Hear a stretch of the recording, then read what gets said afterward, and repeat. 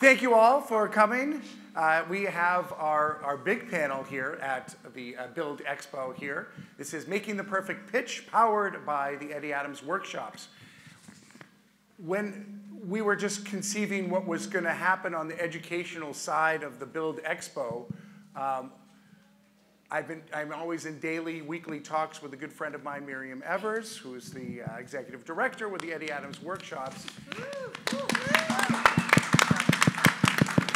And now we're in their 36th year, and we were talking about, they've put on some amazing panels, have amazing speakers, and we knew we wanted to offer a panel for you out there that can help you. We've had this question so many times already that I've bumped into people in the hallways. I've talked with speakers, and they're like, how do I get my work out there? How can I be seen beyond our simple social realms right here? And power of Eddie Adams is that they've been working with some of the finest editors out there, editors, photographers, producers out in the market, and we have really assembled an all-star team here up for you. Miriam introduced me to Sarah Lean. Sarah Lean has been amazing to work with, and then I am the warm recipient of all this kindness and generosity from everyone, but Sarah was the one that kind of took this to the next level, and really, this is here for you.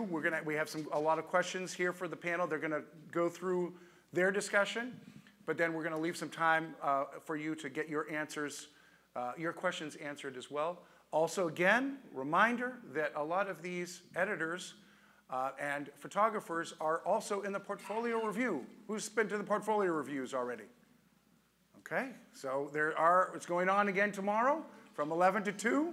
And from it's 11 to 1 and 2 to 4.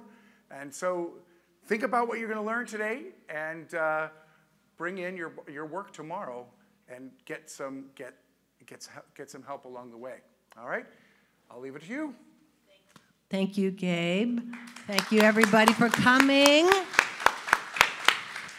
I just want to say a big thank you to B&H and especially Gabe Biederman, who invited us all here to be together to have this conversation with you, and especially Miriam Evers, who's the executive director at Eddie Adams Workshop.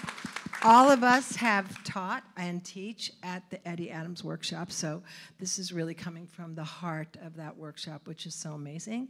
They have a table right out there that is awesome to go talk to them if you want to find out more about Eddie Adams. And I have to do my pitch here. So they're up here, please come and get one. Do a photograph of the little scanny thing that's here, and you will maybe win something special from Kenon or Think Tank, who makes really great bags. And Dan Fitzmaurice, the founder of it, is also here speaking in one of the stages today. Or tomorrow? Tomorrow. Okay. So I'm going to do super brief interviews. If you have the little the B&H booklet that they handed out, all the interviews are in there. So I'll just do something quickie. First, I have Olivier Laurent, rock star, international climate health issues at the Washington Post. He was at one time at the associate editor at the British Journal of Photography, at Time Magazine, really ahead of their time with Lightbox. It was a great photo blog, really amazing. And I'm super happy to have him here, who's also an editor at Eddie Adams. Olivier. My dear friend and co-founder of the Visual Thinking Collective, Elizabeth Krist. Elizabeth was a photo editor at the National Geographic for 20 years? Oh, over 20. Oops, over 20 years. And she's amazing. She's probably the most connected person that I know in New York City. She knows everybody. If I have a question, I call Elizabeth. And she's a really fine photo editor, coach, mentor, teacher, etc. So try to get a piece of her while you're here. She may run for you. She's a little shy, maybe. Kurt Mutchler, who has been a photo editor at the National Geographic for 40?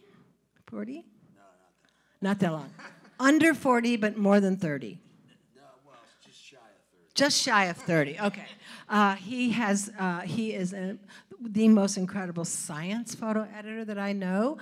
He was actually my photo editor when I was photographing for the Geographic. He's so smart, he can figure anything out, and he can take on the most difficult topics and make them visual. He's,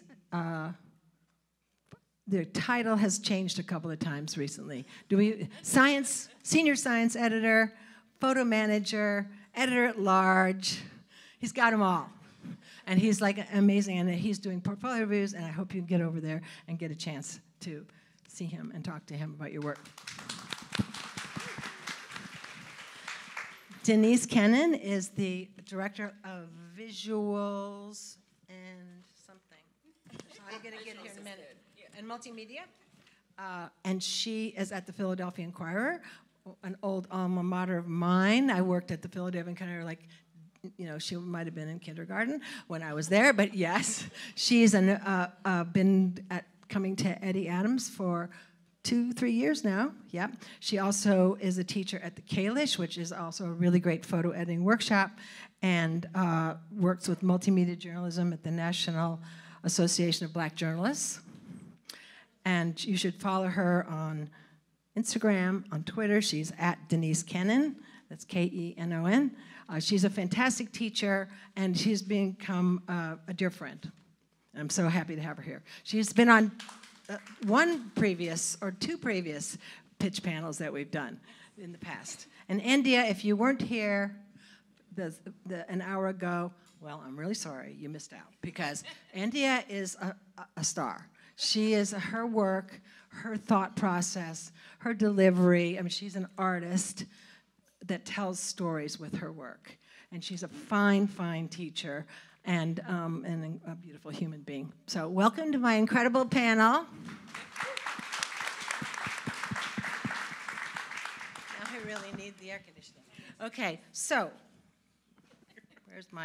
all right. So first of all, I thought maybe we would start with, what is a pitch? And thank you, Kurt Mutchler, for coming up with that question. So kind of like, what are we talking about when we're talking about pitching? I'm just going to take everybody, go around the room. Why don't you start, Olivier? Okay, so what is a pitch? For me, it's really you're trying to create excitement for the story. You're trying to really get... You know, we, like photo editors, we get a lot of pitches, we get a lot of emails, we meet with a lot of photographers, and often the first few sentences that you even write or tell us is what is going to grab our attention. And this is, for me, like the pitch is being able to tell that story in a couple of sentences and being able to sell that story in a couple of sentences. It's the cliche of the elevator pitch, of like, if you're like in the elevator with the photo editor that you always wanted to work with, what you're gonna say in those like 15 seconds that allow you to continue that conversation once the door opens. Elizabeth? Well, for me, a pitch is basically, here's my idea. Do you like it? Will it work for you? And now I'm gonna talk you into it and persuade you to say yes. I would also say that a pitch can be, sometimes we're talking about pitching to a publication, but it could be that you are wanting to show your work to a gallerist or to a museum. Or even, I would say, look at the pitch as even when you're doing a portfolio review, because you're pitching yourself. Kurt? I think a pitch, what really it comes down to is saying, if you hire me, this is what I can do for you. And you know, so you're selling that so that I want it. I want to buy that idea. I want to buy your creativity and your passion for that story. So really, it's I know what I can do for you as working at National Geographic, but what can you do for me? And I think that's probably the most basic aspect of a pitch. Denise? It's details for me. because if they say I have a story for you and you're still talking 3 minutes later, you don't have a story. You have an idea. So I want to know details. I also want to know, like, what's it going to cost me, right? Because if I have 10 minutes to decide, if I'm in between meetings and you happen to catch me between meetings, and you give me the pitch, and I'm like, hell yeah, that sounds great. How much is that going to cost me to produce? You know, because we're talking about travel, we're talking about all the things. How long are you going to be away from your desk? You know, how much is this going to cost me in time and travel? I want you to know, or at least a good lie, like make it up on the spot, you know, so that I know that you've actually thought about it. Because if it's going to cost me, you know, $7,000 to produce, it may not be good for me, but maybe you should pitch it to so-and-so, right? Because if I can't take it, I may send you somewhere. So have the answer. Great answer. Endia. This is the thing about going last, right? After all this greatness, you have to like. I'll go back the other way. I'll go back the other way. Sum it all up. You know, as an artist, curator, I'm interested in innovation, right? How have you remixed an idea? How have you taken it further? Are you telling me the same story I've seen before? Are you telling me something new, something that's innovative, something that's your own, that you changed and made it that way? And so I think that's what I'm looking for when people pitch work, yes. Great, thank you. Denise, you said something interesting. Maybe we'll follow up on that. You talked about you have an idea versus a story. Can you say more about that? Yeah, like I get ideas a lot. Denise, I want to do a story on blah, blah, blah. I'm like, great. Like, have you done the research on that?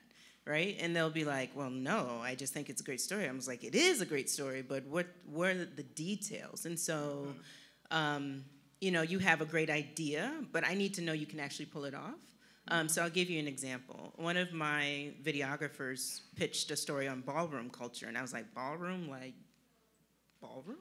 And he's like, no, Denise, ballroom, like the community, all this.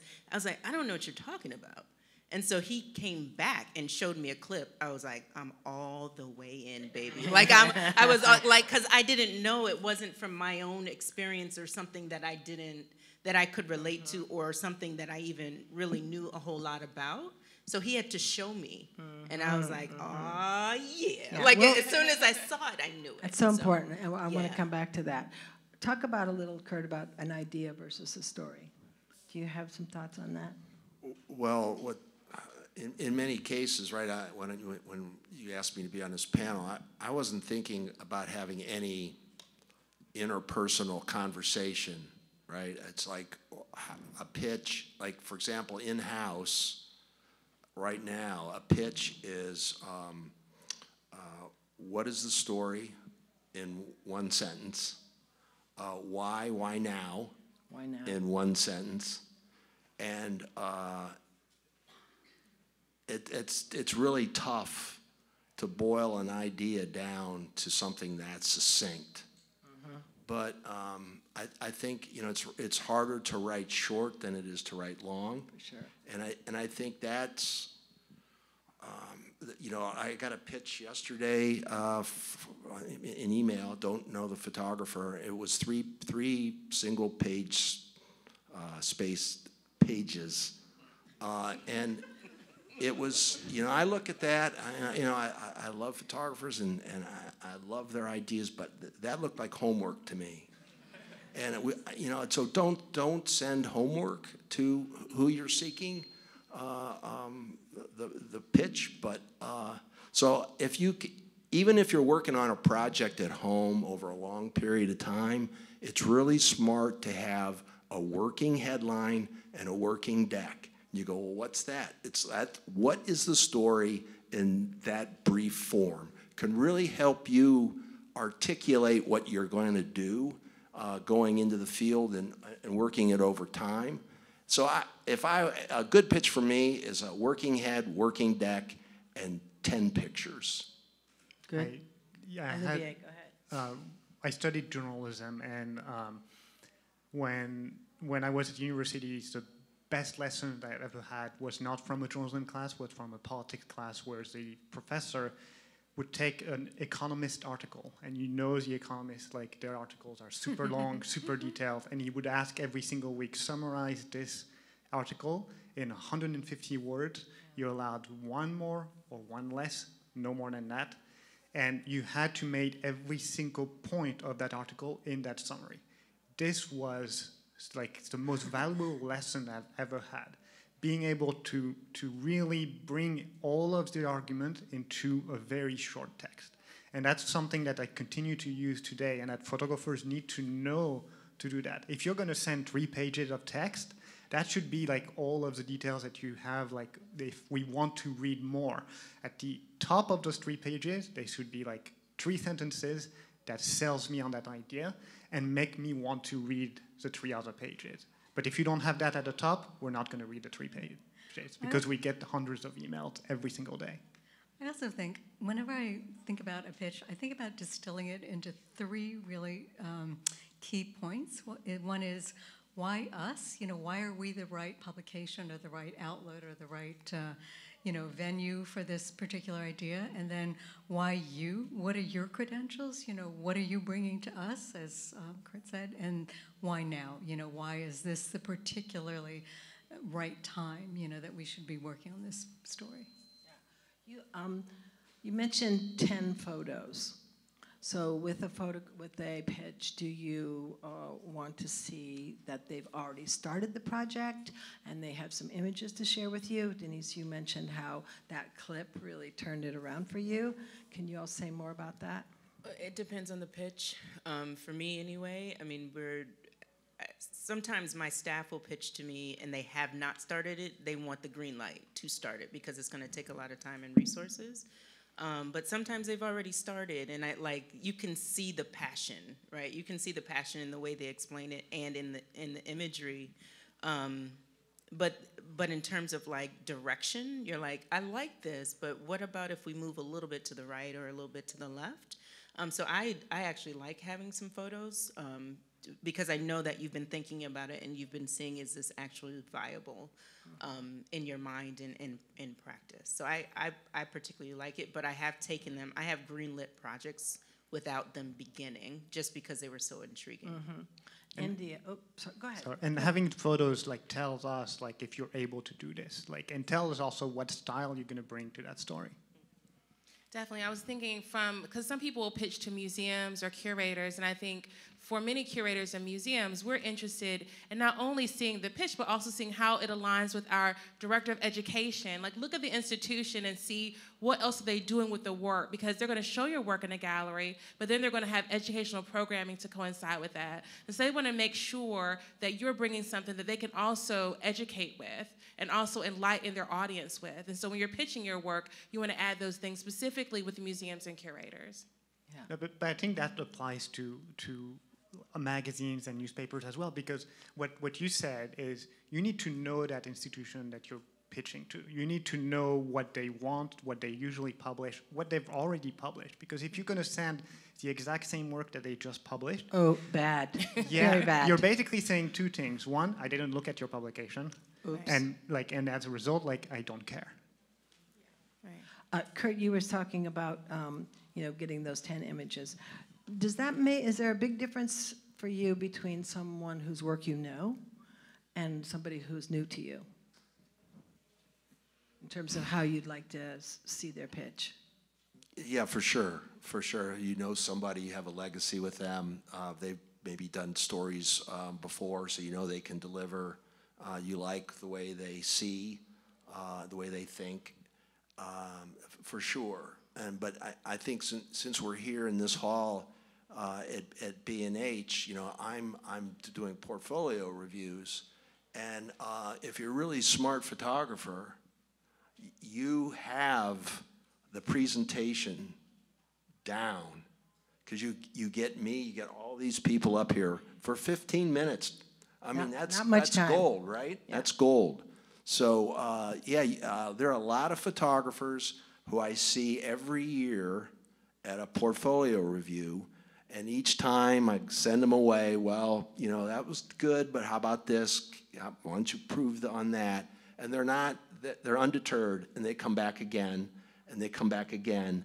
And it's a true story. A photographer came back again and again, and she got an assignment for online, and now she's finishing up her first print story.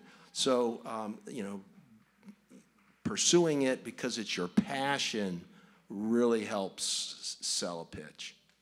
And Olivia, for you, if you know the photographer versus somebody new and you don't know them and they send you a pitch, do you want to see the image? You want to see images? I always want to see images, and even if it's like if you haven't started a project, I want to see what you've done before that would inform how you would do this particular project. You know, like, so if I don't get photos in the pitch, the first thing I will do is look up your website or your Instagram to see those photos. So you might as well make it easy for me. Like, have those email, like those photos in the email, or at least a link directly to it on your website, so I don't have to search for it. I wanted to say to new photographers out there, photo editors typically have a list of up and coming mentally, right? Like there are people I'm following on Instagram right now where I'm like, oh, not yet, but their work is like, it's going to be amazing, right? And so we're watching constantly, at least I am, I might be weird, I don't know, but constantly looking at the new kids on the block. But what I would say is, I feel like when I go to portfolio reviews, a lot of times I see what you think I want to see, you know, like the traditional meal that you feed a photo editor, but your Instagram sometimes is so much more interesting, right? And so I'll be like, yeah, to the spot news, and to the general news, but that skateboarding story on your Instagram, can you tell me about that? So we are always like mining for jewels, you know, and it's very, like we want you to be who you are, right? Mm-hmm. Instead of conforming to what you think we want. Because who you are is so much more interesting. And I, like today, I had somebody bring prints. I was ecstatic. I was like, hell yeah. Threw them on the floor, you know, like just be who you are. I don't want you to change because of what you see in the Inquirer. I want us to make room for you and for what your vision is. I think this is so important. An important note for all of you to remember is, like, if you're coming to, you think you have an idea of, say, what the Washington Post does and wants, or what National Geographic does or wants, but it's that work that's your passion work, that could be your personal work. I mean, I think that's what can really get you over the top with a lot of editors. Yeah, and you know, we all want to discover new voices, and we all want to experiment and to, you know, do something differently.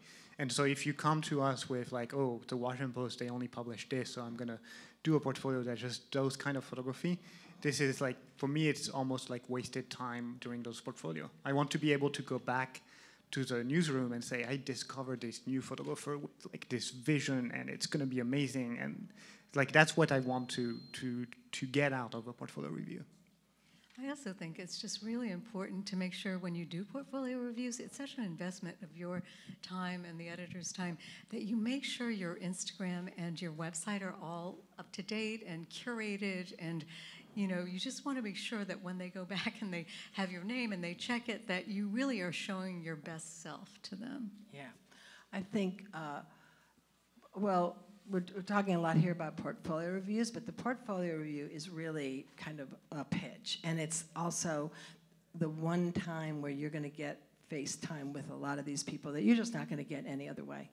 And it's so great for us to be able to meet you as a person. So not only we're seeing that PDF and the pitch and the photographs, but we're seeing the human being, which is so important.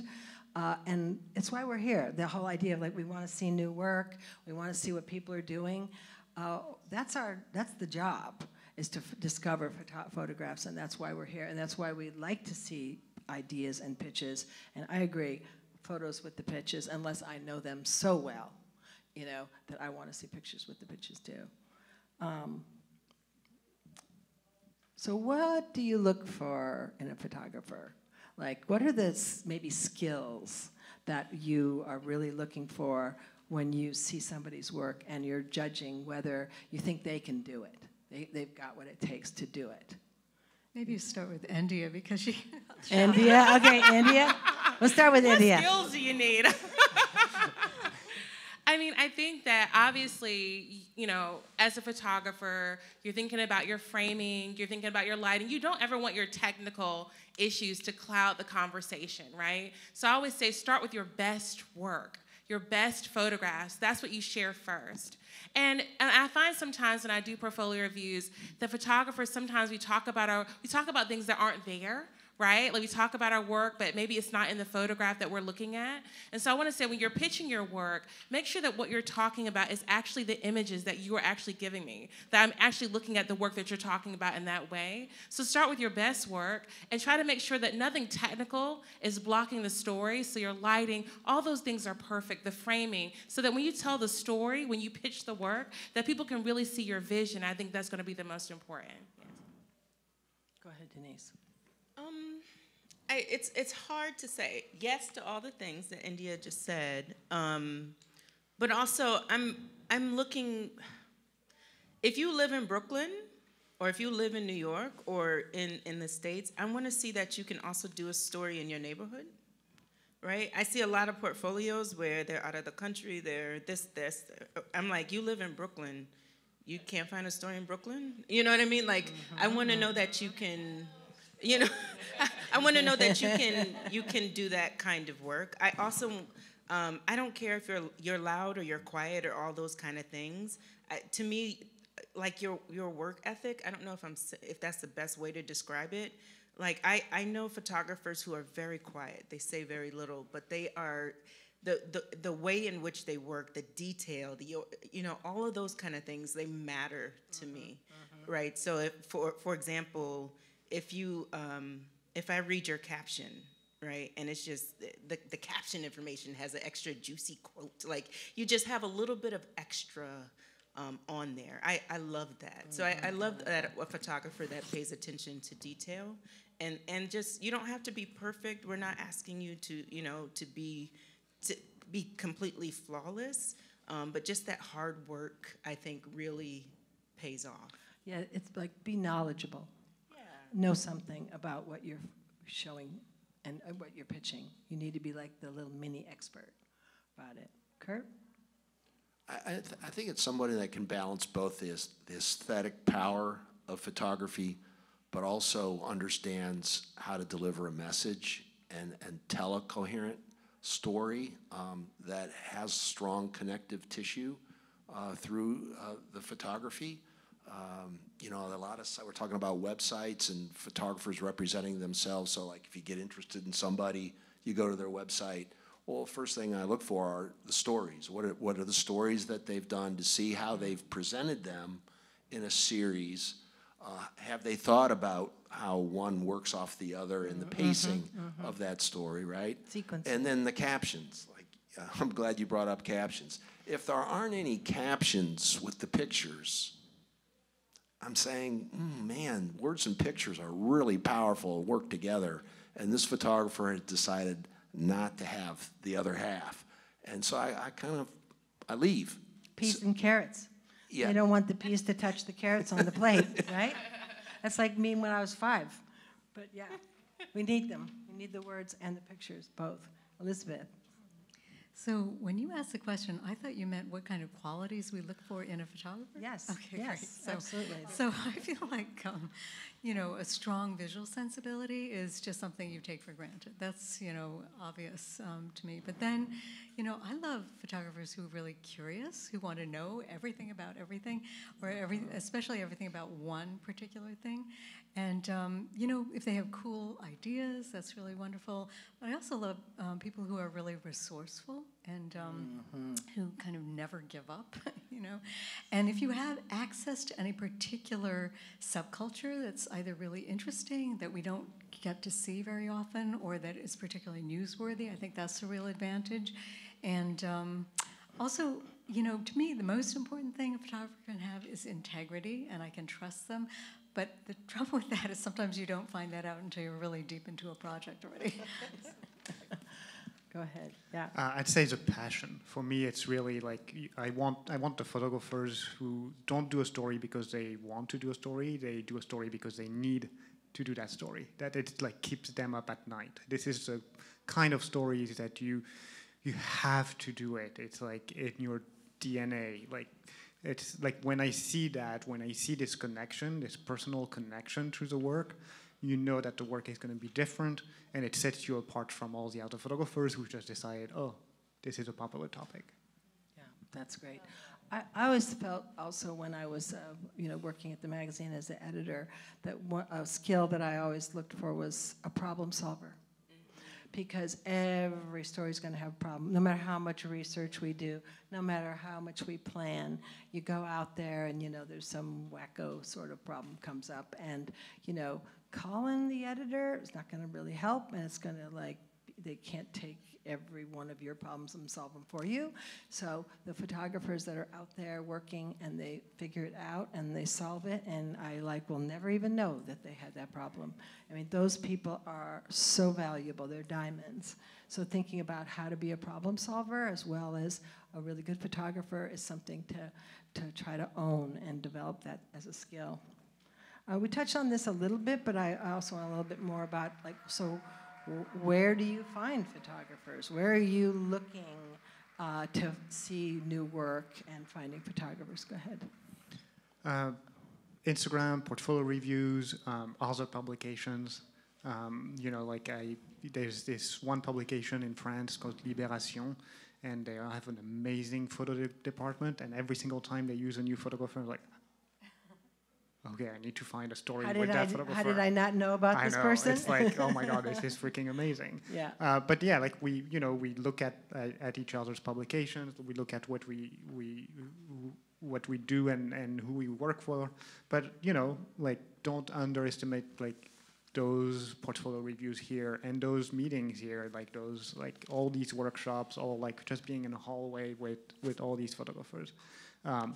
It's it can be anywhere, anytime. Yeah. Elizabeth? Okay, don't laugh, but I have to read this because I will like it forget. that you're reading something. Go I ahead, know, please. I'm sorry. No. Okay, so databases like Women Photograph or Diversify or Visura, photo collectives, of course, like Magnum, Seven, Noor, but places also like Ayun or Prime, publications, of course, workshops like Eddie Adams or ICP, judging reviews like the New York Review. I just encourage anybody who feels ready to apply for that particular review. It's run by the New York Times and Photoville and CUNY in collaboration. And festivals like Photoville, love going to Photoville. The fairs this week, there's photo fairs, there's art on paper, there's the Armory Show, there's so much going on this week, just a lot of them in Javits. And APAD, love APAD. It's a gallery, an expo of galleries. Exhibitions, live or Zoom events. I love hearing people talk about their work and show their work. Winners of competitions like Critical Mass, which is amazing because they have 175 judges, so 1 million people will see your work even if you don't win. Of course, POY, World Press. Books, internships, and recommendations from friends. I will say personally that social media, I know a lot of editors, that's their first go-to, and you all can talk about that. But for me, social media and websites are kind of what I look for after. I'll look at them afterwards, kind of check out the people.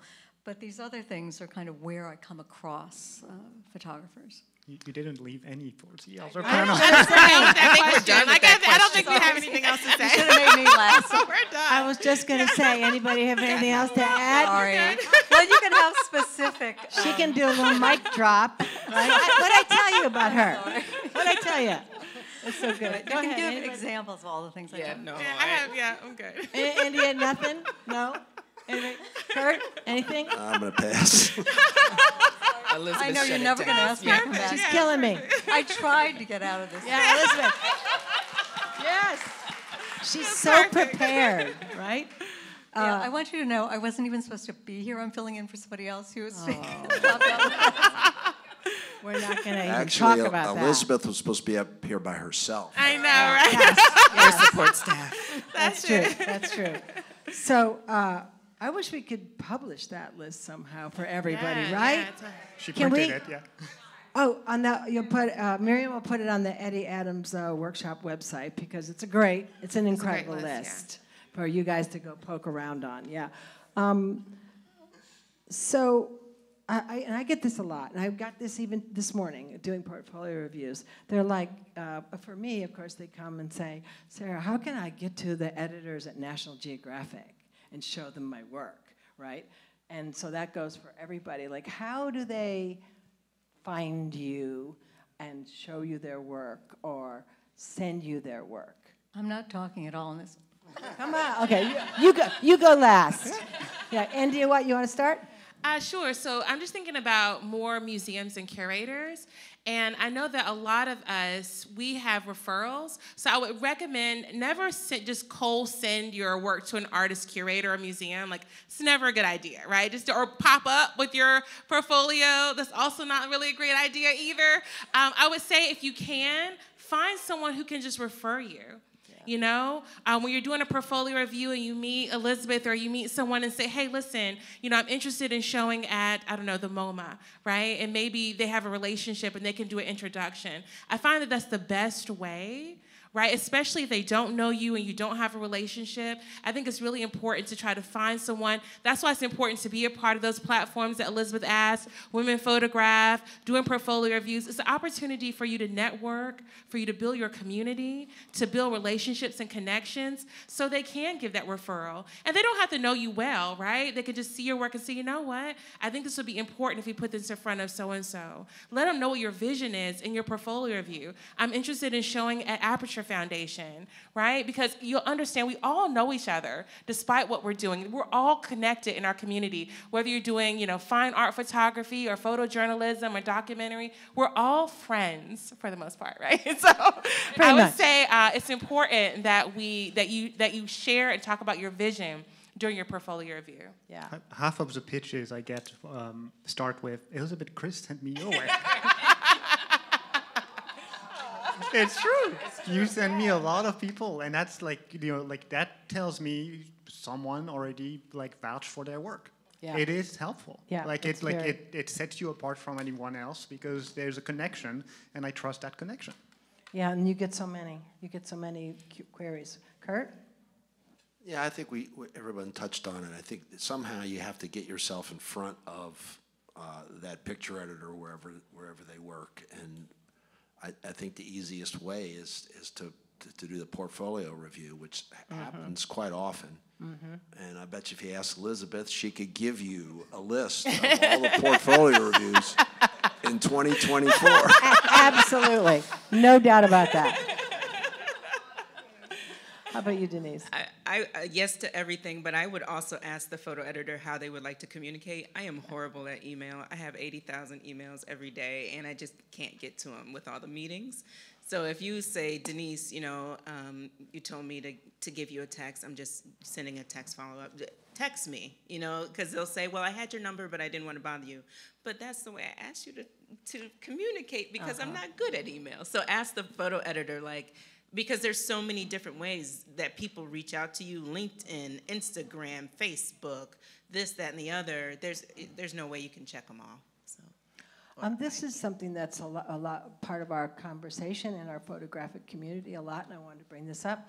How important is it for you when you're considering an idea from a photographer that they be inside the culture, that they live locally, speak the language, or have some special expertise that puts them inside the culture? How is that important to you when you're thinking about like giving somebody, you know, the pitch coming from someone or giving them work? And Andy, you look like you're ready. Yeah, you know, I would say as a curator, it's important that the artist, and I use artist and photographer interchangeably, aligns themselves with greatness. And what do I mean when I say aligning yourself with greatness? Like if you're gonna tell me about a project you're working on, and I ask you about photographers who may do similar work or photographers from the past, it's important for me that you know your history. That you can say, you know what, my work is similar to this, or I'm thinking about this, or I've considered this. And I think as a curator, it allows me to understand your place within art history, where you want to be, where you're thinking about being in art history in the field. And so I think for museum curators specifically, it's important for us to have that knowledge so we know how to enter the work in that way. What are you doing to take the work further? And so I always tell my artists to align yourself with greatness, find the individuals who inspire you, and speak about them when you're talking about your work so that they'll know who is moving you forward and where you want to take your voice and your vision. Yeah. Denise? That's a great question.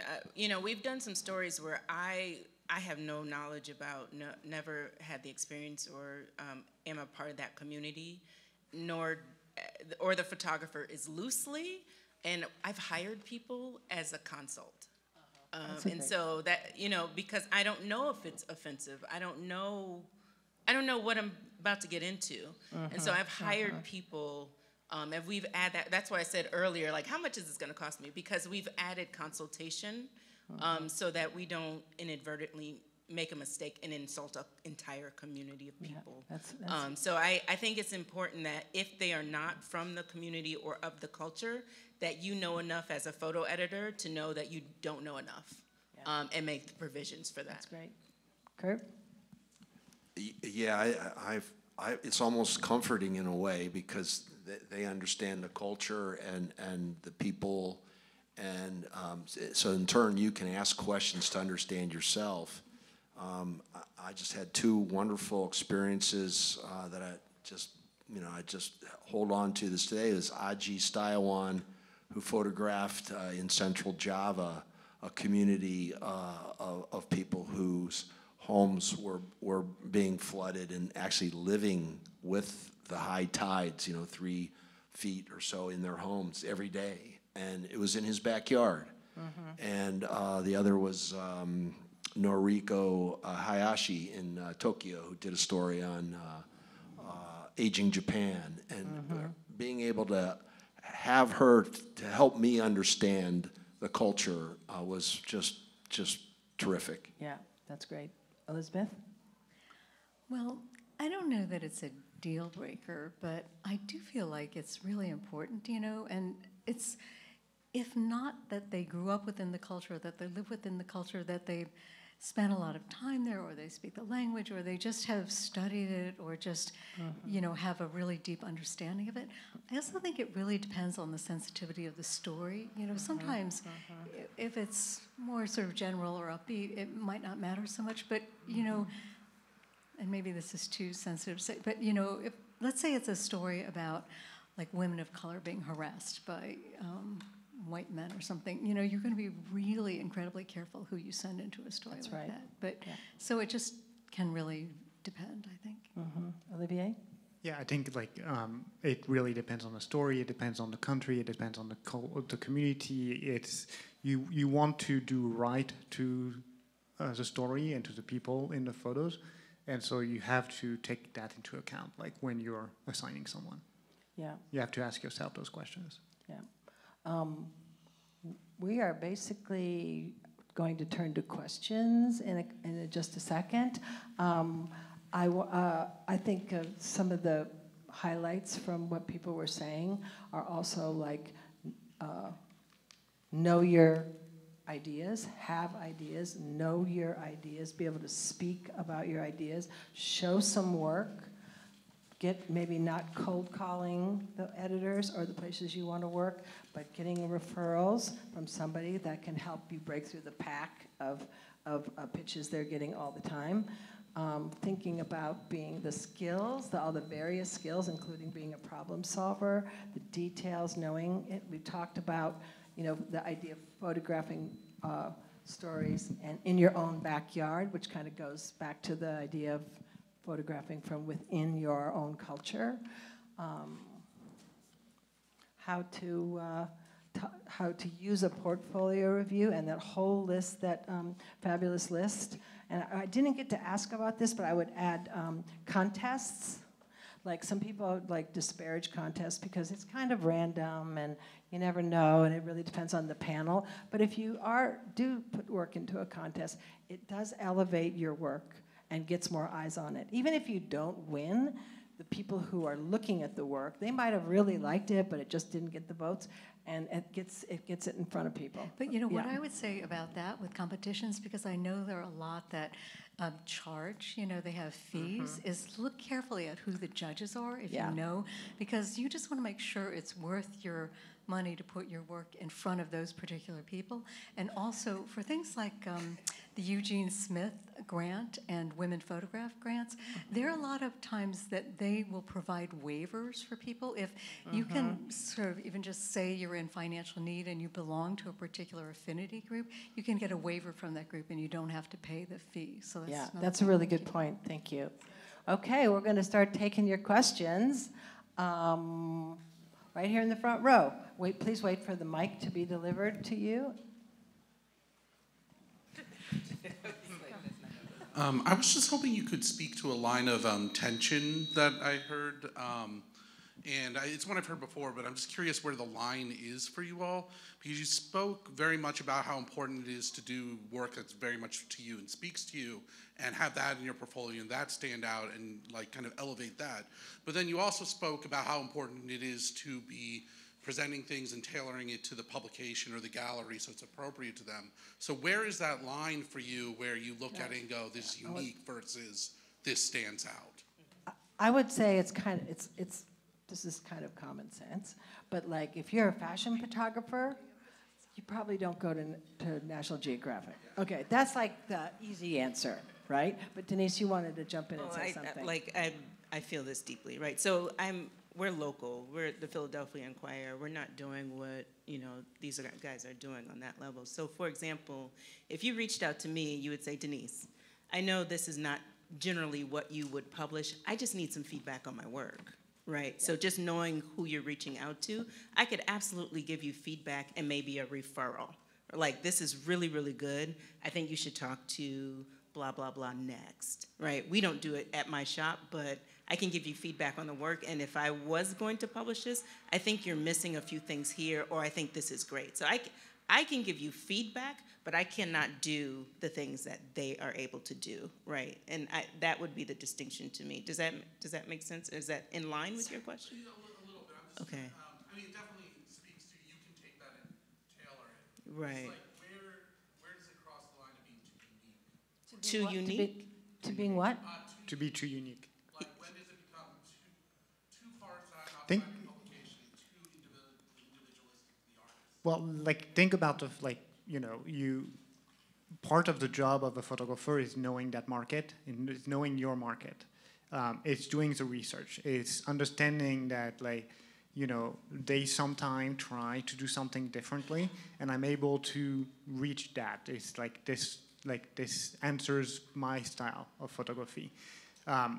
You do not want, for example, to go too conceptual for the Washington Post, for example. But there's a middle. There's ways where it's not too conceptual for the Washington Post, where it actually helps a story to be in a little bit on that sense. So knowing the market, knowing what they publish usually, knowing what they experiment with is part of that job.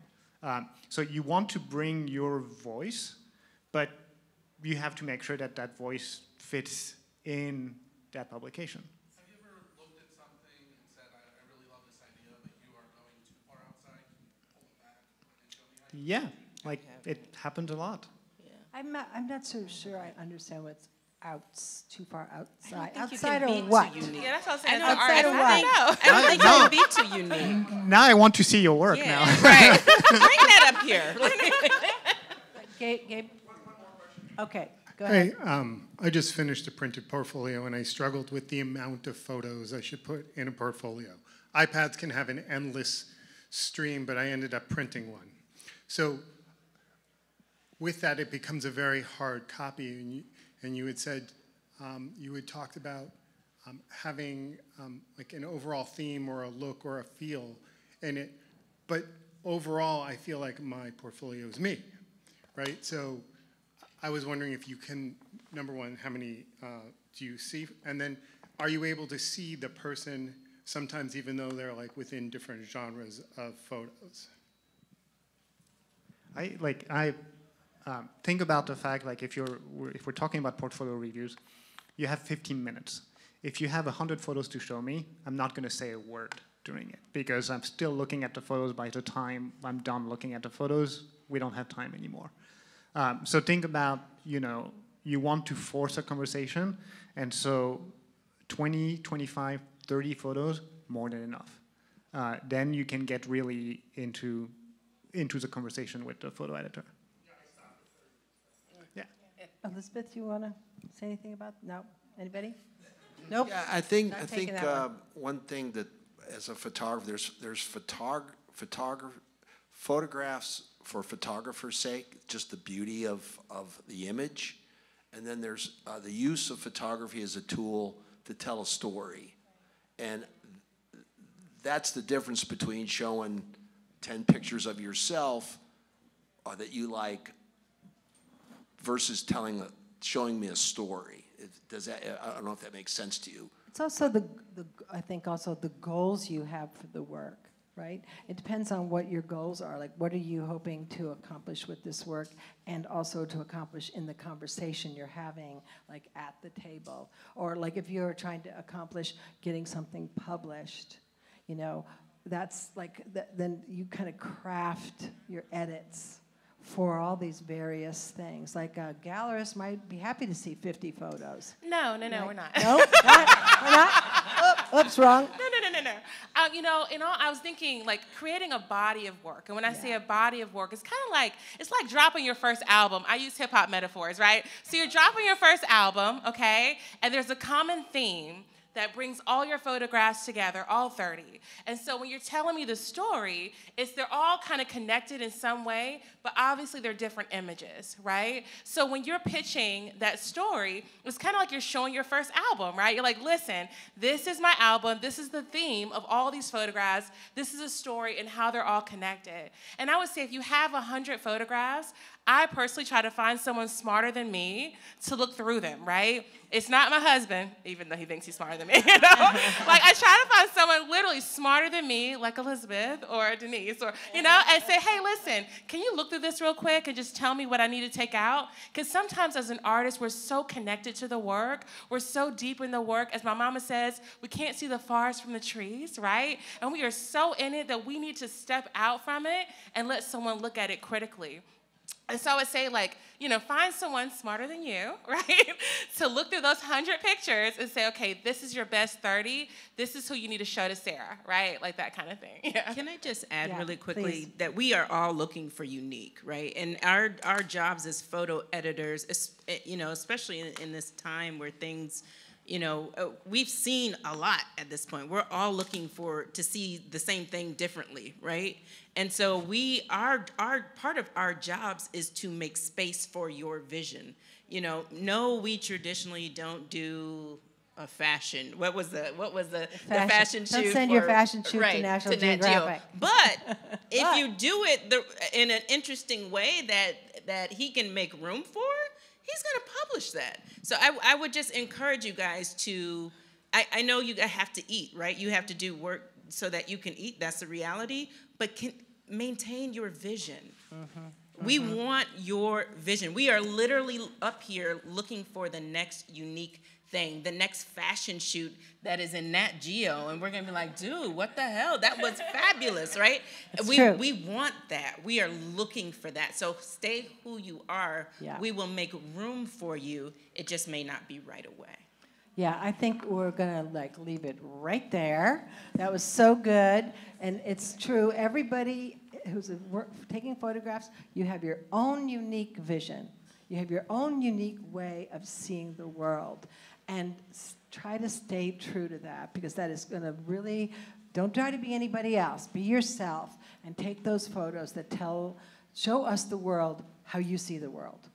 Thank you. Thank you. Big round of applause. Yes, yes.